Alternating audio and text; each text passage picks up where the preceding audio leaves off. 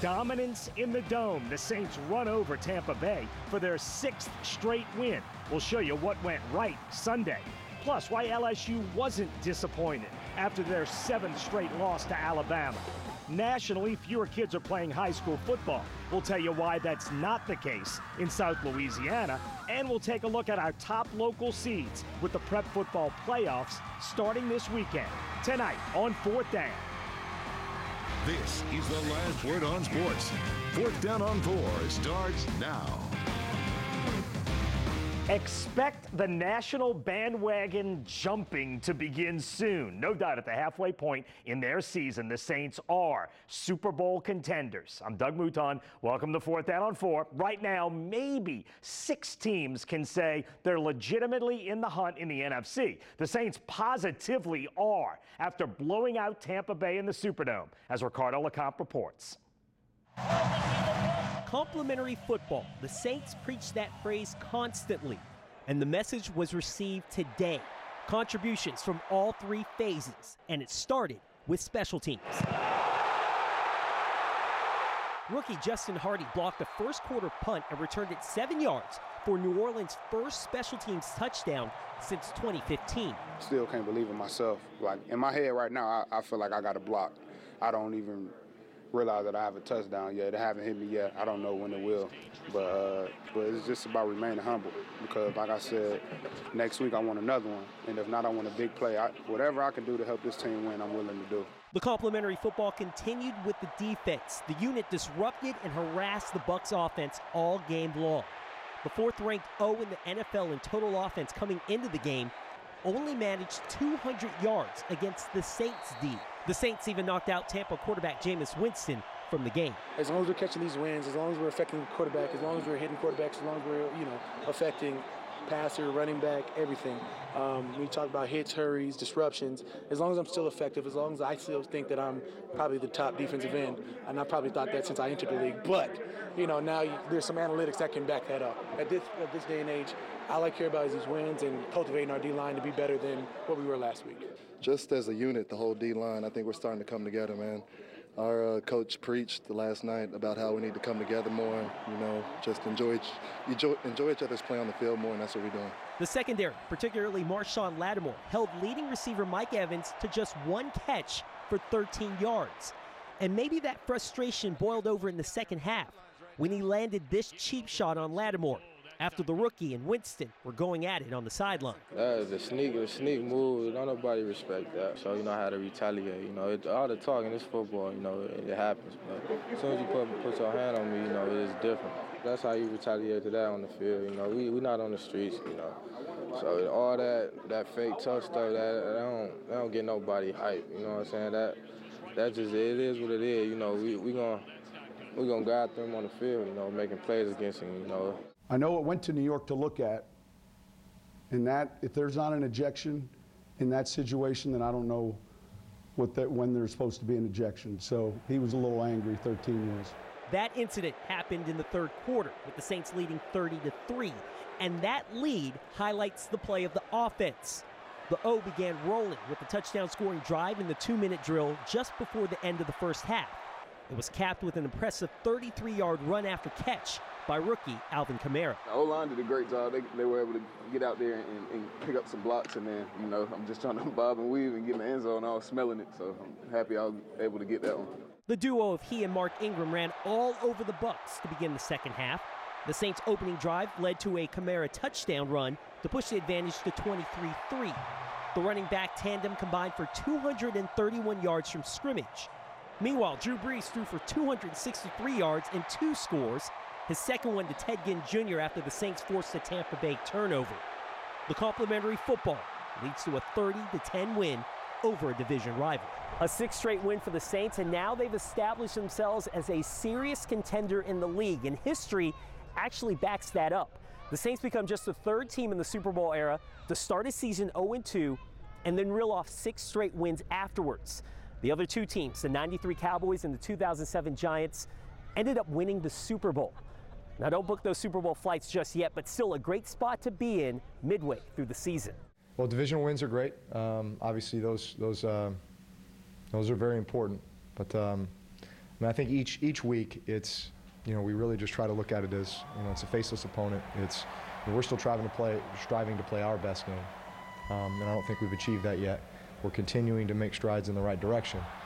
But there's still a lot of things that we can do better. The road only gets tougher. Reporting at the Superdome, Ricardo LeCompte, 4th Down on 4.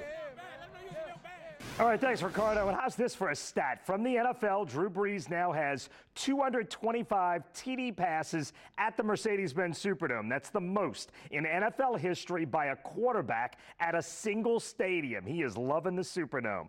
Back to Ricardo LeCompte now with some analysis after the game. Joining us now is Joel Erickson from The Advocate. Saints win again. Can we actually now say that this defense is for real? Yeah, absolutely.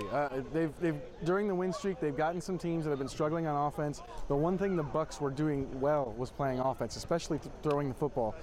They came in number 2 in the league in passing offense, and for all intents and purposes, the Saints completely shut them down. They knocked Jameis Winston out of the game with that injured shoulder. But before that, he wasn't doing anything anyway. I think he finished with 67 yards. They had like 113 yards overall. Over the last 6 games, this is one of the best pass defenses in the NFL, and that's something I don't think any of us expected when the season started. It's crazy. The Tampa Bay came in this as the 4th-ranked team in the NFL in total yards. So this was if anything, this was the first test that we really got to see, all right, are the Saints defense, can they handle an offense that could be potent? And they surely did that today. Yeah, absolutely. I mean, they caught Matt Stafford at a time when he was injured and the Lions were struggling. They caught Green Bay when they didn't have Aaron Rodgers. I know Jameis Winston has a shoulder injury, but they had still put up he still had thrown for 384 yards against Buffalo 2 weeks ago. And that, this time they just never got anything going. Their only touchdown was because Willie Snead dropped a punt. And the other thing is, when this defense gets going, man, the Dome was insanely loud today.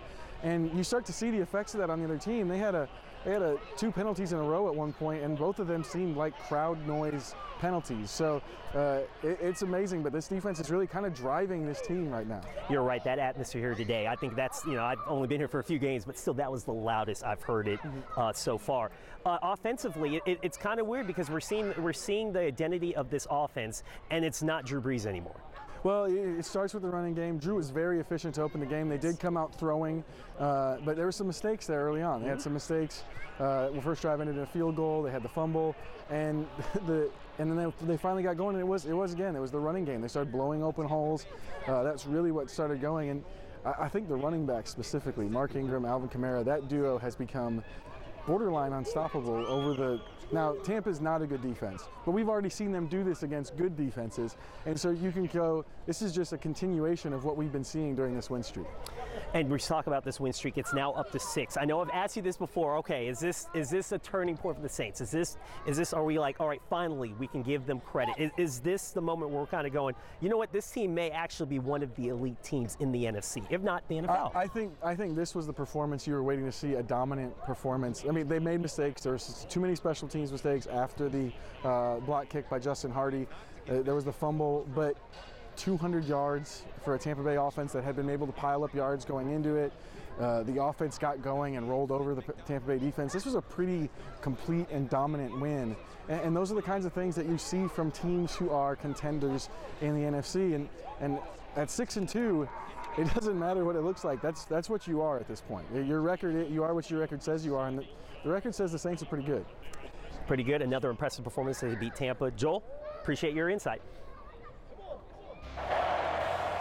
All right, thanks, Ricardo. Coming up, LSU outgained Alabama and did a lot of things well, even though they lost. How they say they'll use their experience in Tuscaloosa moving forward.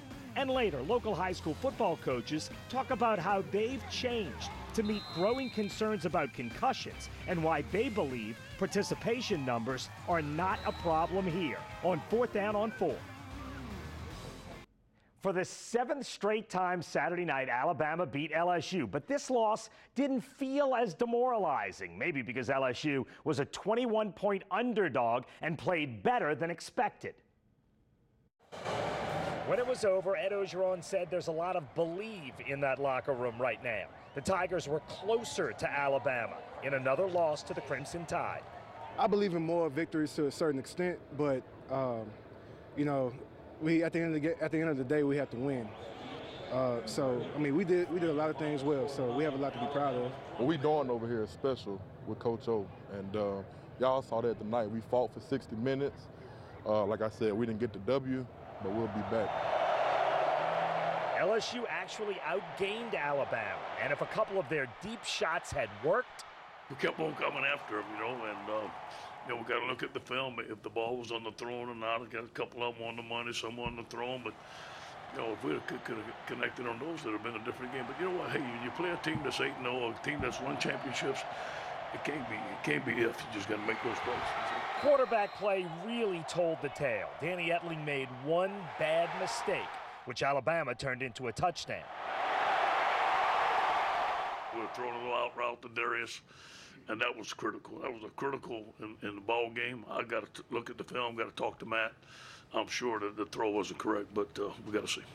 Meanwhile, just like last year, Jalen Hurts made enough plays with his legs to win. I mean, he's a running back that can throw the ball, like I said before the game. So, I mean, you just got to stay in your rush lane. So when he scrambles, everybody got to be right there and contained. And, he's just going to run into an LSU player. So I don't really know yet because I know we was all over the field when he was scrambling. So, I mean, somebody probably came out their rush lanes, but we had a great plan. Shout out to Coach Aranda. He had a great plan to keep him in check. And we did that for most of the part. For the most part, but Hurts did enough. I thought that our guys up front played very well. They felt confident the whole game. We're just struggling in coverage, which I was surprised. We've done a good job in coverage, but we did not do a good job tonight. Orgeron said he thought LSU's inability to cover Calvin Ridley and company made the difference because LSU was not dominated up front, as many expected, even with two true freshmen on the offensive line. I wasn't surprised. We have a standard of the team, of the offensive line room, of the offense, and those guys meet the standard. They wouldn't be out there if they didn't. So, I feel like that they were really prepared and they played well. With 3 very winnable SEC games to go, there's plenty to build on for LSU.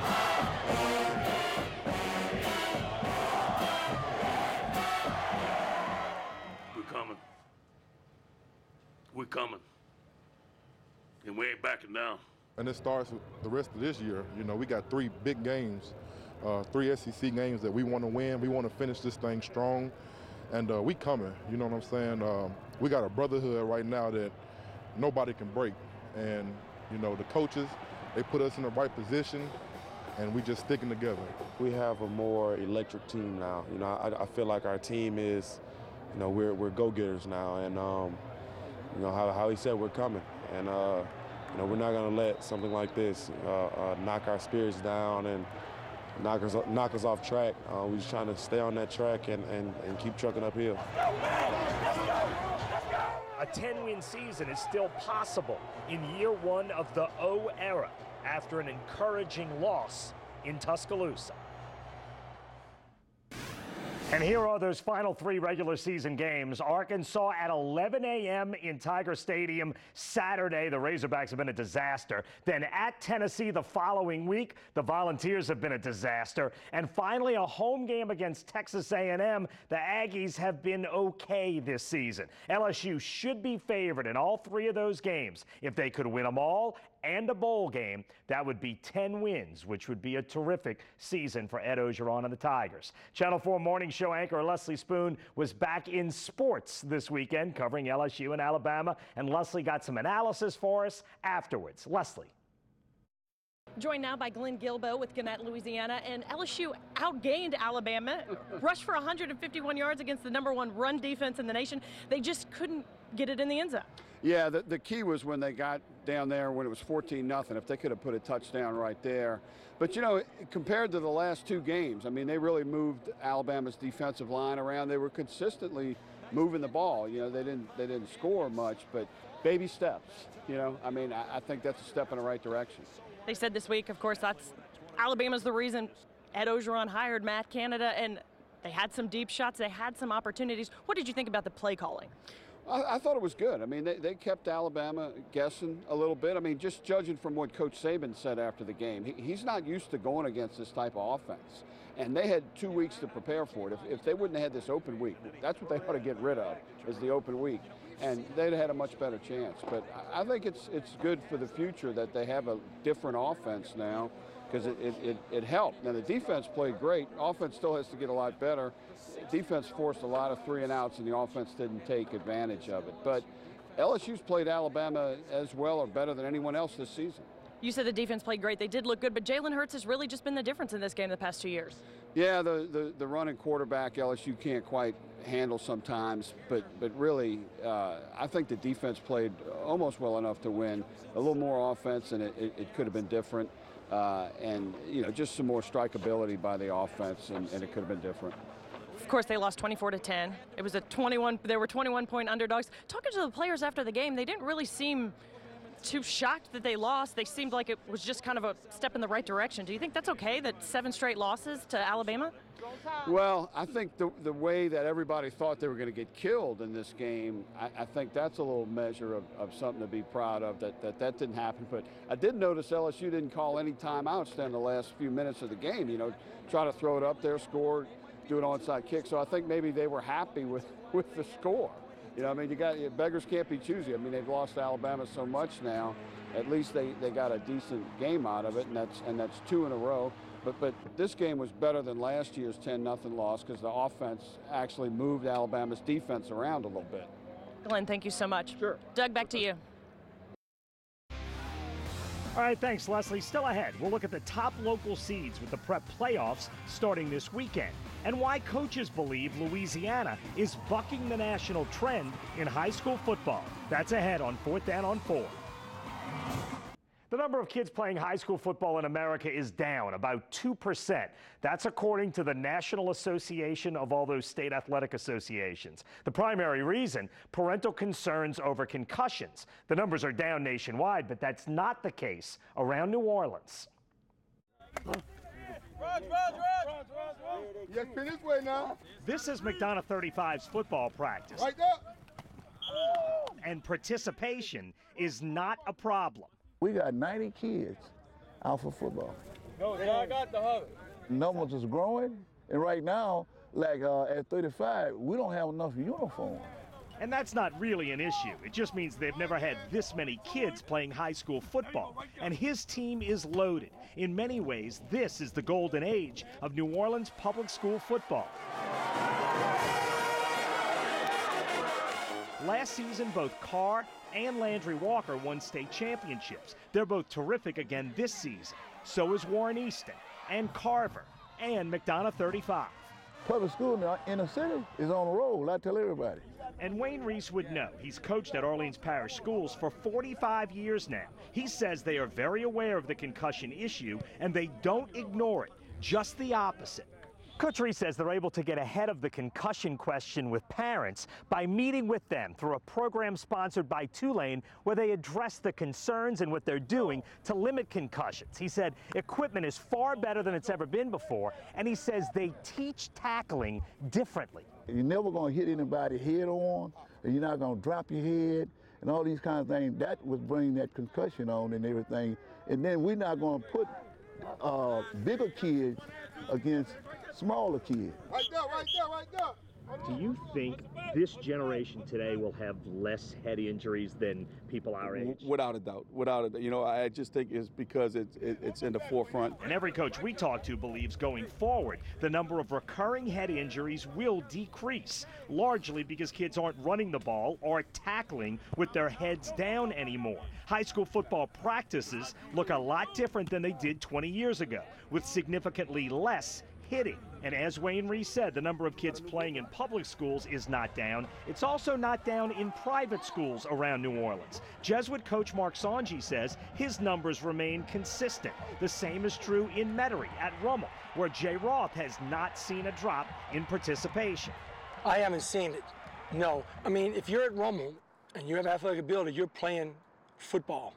I mean, that's just, and kids want to play. And the kids certainly want to play in the river parishes. Longtime Destrehan coach Stephen Robichaud says his participation numbers haven't really changed in 25 years. The question is, why? Why are some parts of the country seeing a drop while South Louisiana isn't? I just think it's the culture. It's South Louisiana, it's football, it's the Destry and Hornville game. It's everybody wants to be a part of something, and the community's involved here. Fournette. Louisiana produces the highest number of NFL players per capita of any state. Football is just ingrained in the culture. It is Landon Collins for the fourth straight game. It's just who we are. And the prep playoff brackets are out. We have 7 local schools who are seeded either first or second in their divisions. The ones in 4A, the defending state champs from Edna Carr, they are first in a stacked 4A bracket. In 1A, West St. John is seeded first. The Rams are 7-2 overall, but unbeaten against other 1A schools. And on the private school side, the unbeaten De La Salle Cavaliers are the top seeds in Division 2. Covington, Lakeshore, John Curtis, and Newman are all 2 seeds in their respective classes. We're back with more 4th Down on 4 in a minute. Stay with us. Inside LSU football is next, and then Tulane football with Coach Willie Fritz. Another hour of football still to come. For Andrew Doak, Ricardo LeCompte, producer Danny Rockwell, photographer Adam Ney, and all of us here at Eyewitness Sports, thanks for watching. We'll see you next week on 4th Down on 4.